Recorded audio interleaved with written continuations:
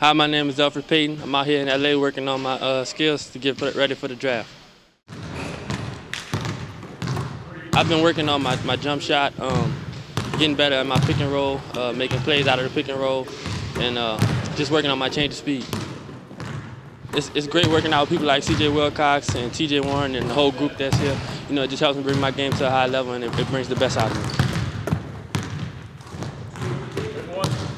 My strengths are getting into the paint, making plays for others, and defensively, getting after people and playing good defense.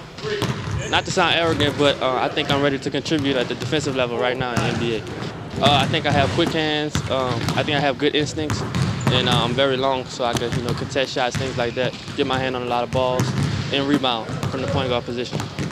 I think I can guard the 1 through the 3. The 3 will be a little bit more tougher, more of a stretch, but I think I can do it.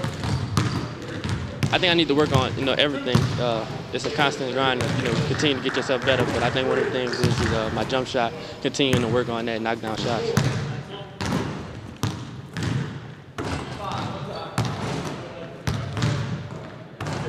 Going from the Sun Belt to the NBA is just the difference is because it's the best of the best, night in and night out.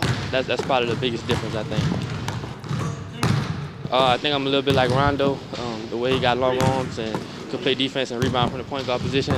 A little bit of Tony Parker, the way I can get into the paint and things like that. And Chris Paul, how he kind of picks his spots throughout the game to do things. So those are 3 I think I'm kind of similar to.